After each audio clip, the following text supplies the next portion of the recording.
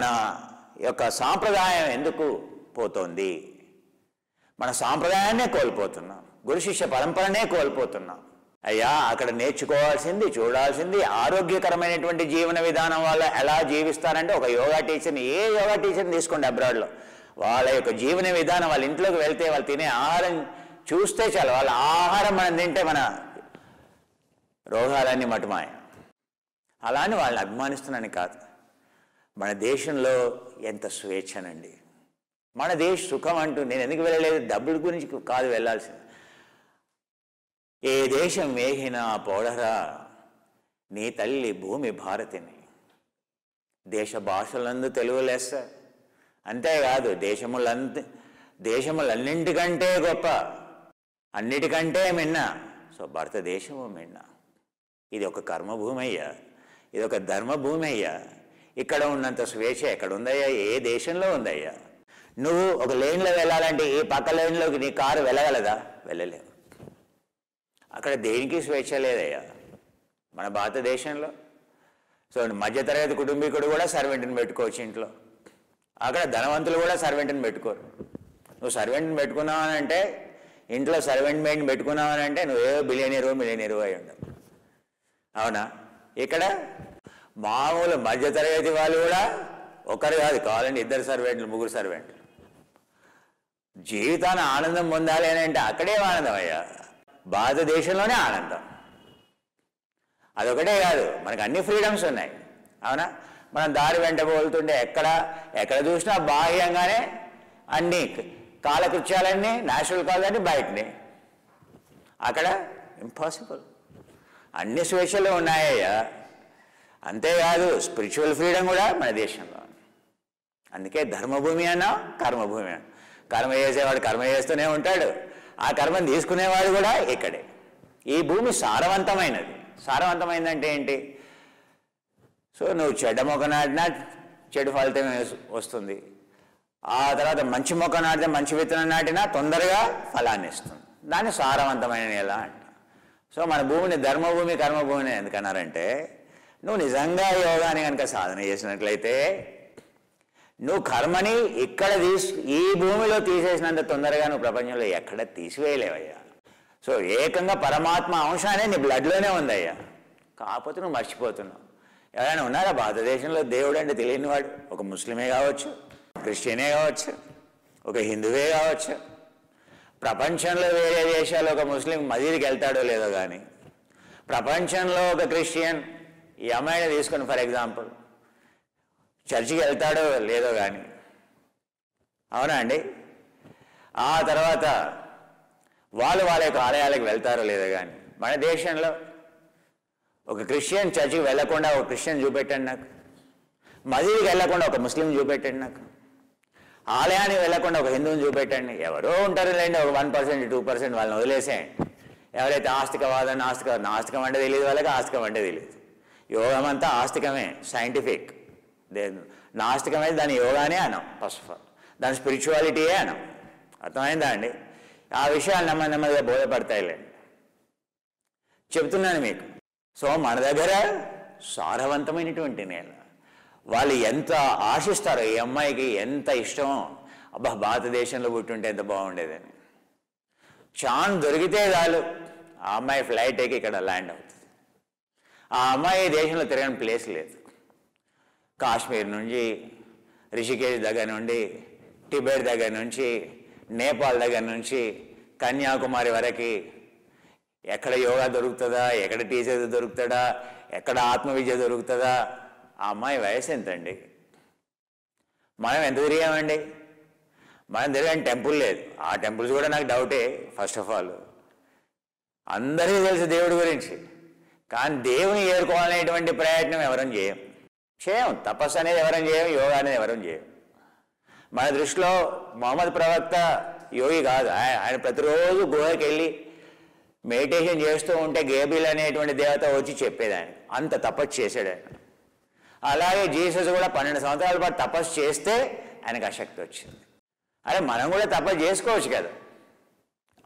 తపస్సు కాదు, వెళ్ళి మునకలు వేయమంటే పుష్కరాలు, అబ్బో పుష్కరం వస్తుంది. అక్కడ మునకలు వేయమంటే ఇంకా అక్కడ ఇసుక వేస్తే జానంతరాడు. అప్పుడు ఎక్కడో కుంభమేళ జరుగుతుంది, మొత్తం భారతదేశం అంతా అక్కడే. వాళ్ళు గురువుని వెతుక్కుంటూ వాళ్ళు వస్తారు. మనం మునకలు వేస్తూ కర్మ పోతుందని మనం అనేటువంటి ఆపోహలో ఉన్నాం. వాళ్ళు ఈ దేశానికి వచ్చి ఆ దేశంలో విద్య నేర్చుకొని వాళ్ళ యొక్క కర్మబంధనాల నుండి విముక్తి పొంది వాళ్ళ ఆరోగ్యాన్ని ఆనందాన్ని వాళ్ళు పొందుతున్నారు. మనం కర్మబంధనాన్ని మనం పోస్ట్ పోన్ చేసుకుంటూ, అవునా, మనమేమో ముక్తిని పొందాల్సినటువంటి మనం భోగులమయ్యి రోగులమయ్యి జన్మలు ఎత్తుతూనే ఉన్నాం. మనం అనుకుంటాం ఏది సో టెంపుల్కి వెళ్తే చాలు మోక్షం దొరుకుతుందని. వాళ్ళకి తెలుసు టెంపుల్కి వెళ్తే మోక్షం రాదు, తపస్సు చేస్తే యోగా చేస్తే మోక్షం వస్తుంది. అవగాహన లోపం అండి. సాక్షాత్ పరమాచార్యులైనటువంటి శంకరాచార్య చెప్తున్నాడు, అయ్యా వినా స్వనుభవో నా మంత్రై కిము ఔషధై నా దానై నా వేదైచ్చ నా మంత్రైచ్చ నా శాస్త్రైచ్చ. అయ్యా శాస్త్రాల వల్ల కానీ, ఈ వేదాల వల్ల కానీ, లేకపోతే ఈ దానాల వల్ల కానీ, మునకల వల్ల కానీ, మంత్రాల వల్ల కానీ, ఔషధాల వల్ల కానీ విముక్తి రాదని సాక్షాత్ పరమాచార్యులైనటువంటి శంకరాచార్య చెబుతున్నాడయ్యా. వినా ఆత్మ విముక్తి నలభ్యతే. ఆత్మ విముక్తి అనే ఆత్మ విద్య లేకపోతే నీకు విముక్తి అనేది అసాధ్యం. తపస్సు చేయమని ఆయన చెప్తున్నాడు. సాధన ఏమని చెప్తున్నాడు? వినా స్వనుభవో శాస్త్రజ్ఞానం నిష్ప్రయోజనం. నీవు అనుభవం సాధన లేకుండా నువ్వు శాస్త్రాలు ఏం చదువుతావయ్యా? భారతదేశంలో శాస్త్రం తెలియని వాడు లేడు, అవునా?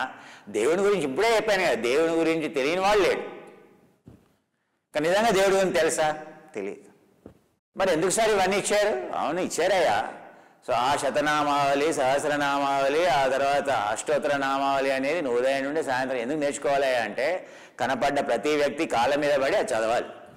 చదివితే నువ్వు జీవితంలో పైకి వస్తావు. అహం బ్రహ్మాస్మి, అహం అనేది తొలగిపోవడానికి అదొక మార్గం అని ఇచ్చారు వాళ్ళు, అవునా? దేవుడి దగ్గర సహస్రనామాలు, ఆయనకి ఏం ప్రేయస్ అవసరం లేదు. నువ్వేదో ఆయన మెచ్చుకుంటే సో ఆయన ఏదో ఉప్పొంగిపోయి ఇంకేం కావాలి? ఇచ్చిన నువ్వు కోరుకున్న కోరికలన్నీ నెరవేరాయి కదా, ఏమైంది ఆఖరికి? సో శరీరంలో షుగర్ ఫ్యాక్టరీలో చేసినాయి. ఇక షుగరే అవసరం, లోపటే షుగర్.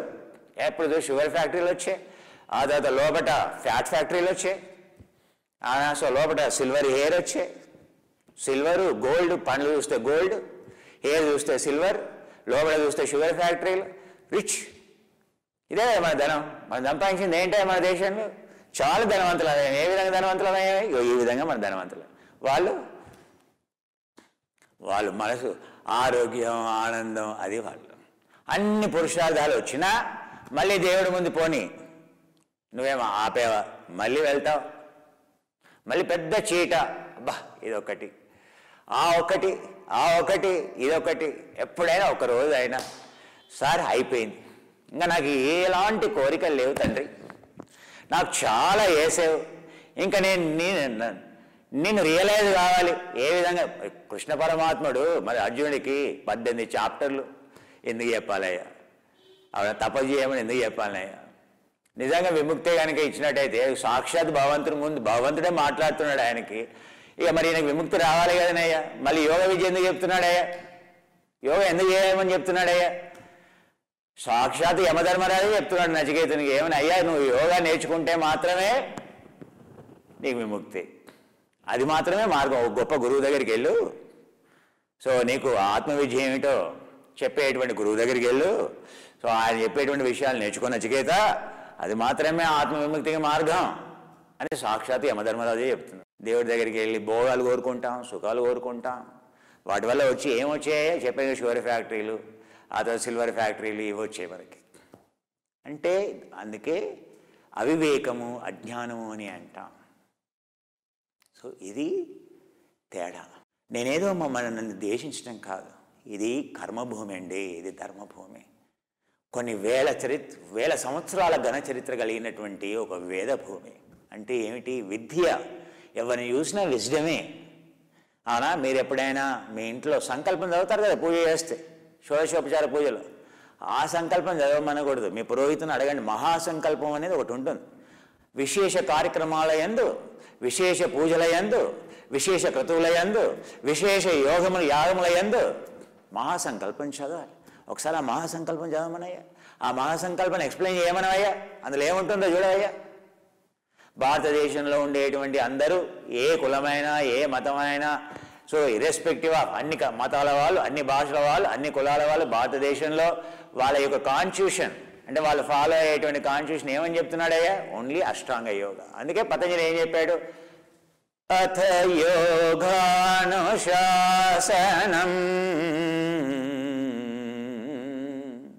భారతదేశంలో ఒకే ఒక శాసనం. ఏం శాసనమే? ధర్మం, సనాతన ధర్మం అనేటువంటి ఒక శాసనం.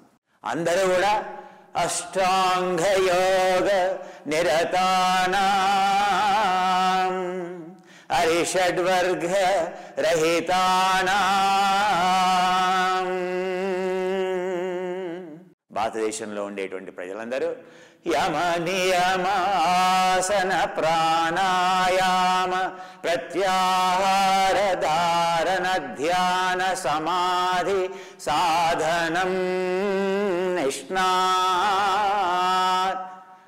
అది సాధన చేసి అందులో నిష్ణాతని పొంది విముక్తిని పొంది అరిషడ్వర్గాల్ని జయించి ఎక్కడ చూసినా ధనరాశులేనంట. మార్కెట్లో అంగట్లో ఎక్కడ చూసినా ఏది రత్నాలు, నవరత్నాలు, డైమండ్లు. ఎవరు వాటిని పట్టించుకోలేదట్నయ్యా. అరే ఆ రాళ్ళు నాకెందుకయ్యా? వాటి పట్ల ఎవరికి ఇంట్రెస్ట్ లేదంట. పుణ్యనది విరాజితాం సేవితాం మునై. ఈ దేశంలో ఉండేటువంటి అరణ్యాలన్నీ, ఈ దేశంలో ఉండేటువంటి నదులన్నీ, ఈ దేశంలో ఉండేటువంటి పర్వతాల పైన అవన్నీ దేనికయ్యా నిలవు? ఋషులకి, మునులకి, సాధువులకి బ్రహ్మ విద్యను చెప్పేటువంటి. సో వాటికి ఈ నగరాలు, ఈ యొక్క నదులు, ఈ యొక్క పర్వతాలు, ఈ యొక్క అరణ్యాలన్నీ నిలవై ఉన్నాయని చెప్తున్నాడు. మరి ఈరోజయ్యా అంత గొప్ప చరిత్ర కలిగినటువంటి మనం అసలు దేవుడు ఉన్నాడా? I don't believe it. దేవుడు అరే ఏంటి నువ్వు బాలే కబుర్లు చెప్తూ చూసినావా? నువ్వు 100 సంవత్సరాల క్రితం బ్యాక్టీరియా ఉందంటే అవునా? బ్యాక్టీరియా కూడా నువ్వు భలే చెప్తున్నావా? ఇప్పుడు బ్యాక్టీరియా ఉందనేటువంటి విషయం తెలుసుకున్నావా? అంటే సైన్స్ ఇంత డెవలప్ అయ్యి 100 సంవత్సరాలు బట్టి 100 సంవత్సరాల తర్వాత ఓహో బ్యాక్టీరియా అనేది మైక్రోస్కోప్ కనుక్కున్న తర్వాత ఓహో బ్యాక్టీరియా అంటే అది చెప్పేంత వరకు బ్యాక్టీరియా లేదా అన్నయ్య? అప్పుడు నేను 100 సంవత్సరాల క్రితం బ్యాక్టీరియా ఉందని చెప్తే నువ్వు నన్ను ఏమనేవాడు అయ్యా? ఎక్కిరిచ్చేవాడు. ఈ సైన్స్ ఏ లెవెల్లో ఉందయ్యా? మన వాళ్ళేమో అద్వైతాన్ని, సింగులారిటీని, పరబ్రహ్మని, అతి సూక్ష్మమైనటువంటి సత్యాన్ని వాళ్ళు చెబితే మనమేమో ఏంటంటే మనం చూడకపోయినంత మాత్రాన అది లేనట్ట. పోనీ అది ఉన్నదని నమ్మకపోయినా దానికి లేదని చెప్పడం ఎందుకయ్యా? లేదని చెప్పడం ఎందుకయ్యా? ఇది మన యొక్క వాళ్ళ ఆల్బర్ట్ ఐన్స్టైన్ దగ్గర నుంచి, ఆపెన్ హైమర్ దగ్గర నుండి, ష్రోడింగర్ దగ్గర నుంచి, హైసెన్బర్గ్ దగ్గర నుంచి, ఎవరైతే క్వాంటమ్ ఫిజిక్స్లో నిష్ణాతులో, ఎవరైతే ఈ ప్రపంచం ఈరోజు పనిచేసేటువంటి విధానం పూర్తిగా మారిపోయిందో, ఏది కంప్యూటర్స్ నడుస్తున్నాయి, మొబైల్ ఫోన్కి బ్యాటరీ వస్తుంది, ఇదంతా ఎవరి వల్ల? ఆల్బర్ట్ ఐన్స్టైన్ వల్ల. ఇదంతా ఎవరి వల్ల? ఈ శాస్త్రజ్ఞుల వల్ల. వాళ్ళు భగవద్గీత చదవని రోజు లేదు, వాళ్ళు వేదాంతం చదవని రోజు లేదు.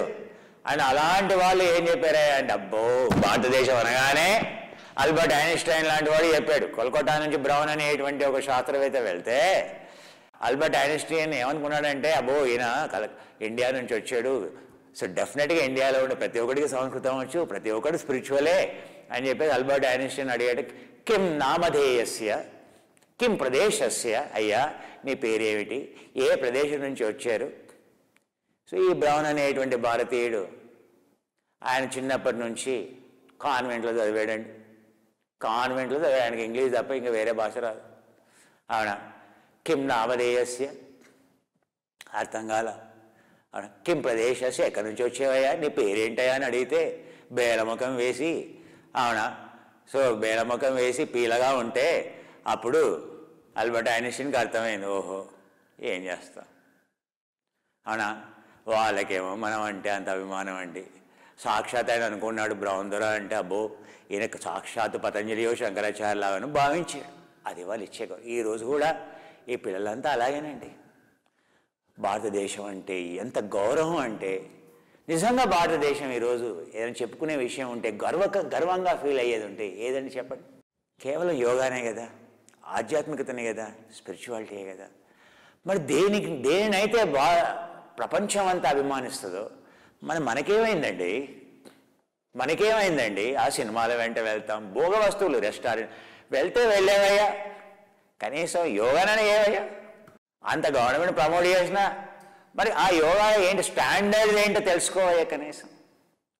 యోగా అది పనిచేస్తుంది. అరే పార్క్కి ఏది వాకింగ్కి వెళ్ళాలి, జాగింగ్కి వెళ్ళాలి, జిమ్కి వెళ్ళాలి, నా దగ్గర డబ్బులు ఉన్నాయి, ట్రెడ్మిల్ మీద పరిగెత్తాను, ఆ మోకాలు పోతాయి, ఆ మోకాలు పోతే ఏముంది, ఆపరేషన్ చేయించుకుంటాను.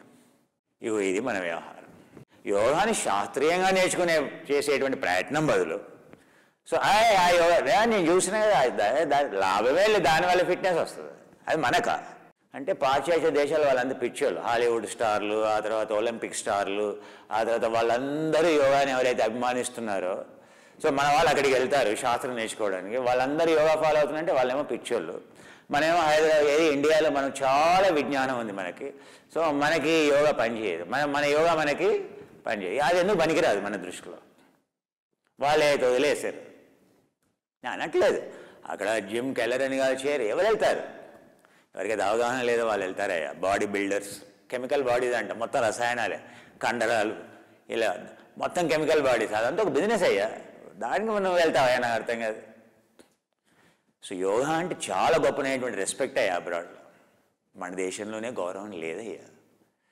అందుకని ఆ గౌరవం రావాలి అని అంటే యోగాని శాస్త్రంగా నేర్చుకుంటే, దాని గురించి ఎంత లోతుగా తెలుసుకుంటూ ఉంటే దాని పట్ల గౌరవం పెరుగుతుందయ్యా. అప్పుడు యోగా సాధన చేస్తే విముక్తి వరకు వెళ్తామయ్యా. యోగా వల్ల పూర్తి ప్రయోజనం పొందాలి అంటే శాస్త్రీయంగానే నేర్చుకోవాలి. And the product is, this is a back mass gainer Faluda flavor, the famous flavor, the famous Arabic drink, which is not Arabic drink actually, it is one of the oldest drink, one of the best taste it is. I'm telling you, mass gainer, maintain your mass, muscle mass, the protein 35% it contains, 35-20, the ratios, that's how it is adjusted. In this we use almond powder, etc. Put defatted almond powder, etc.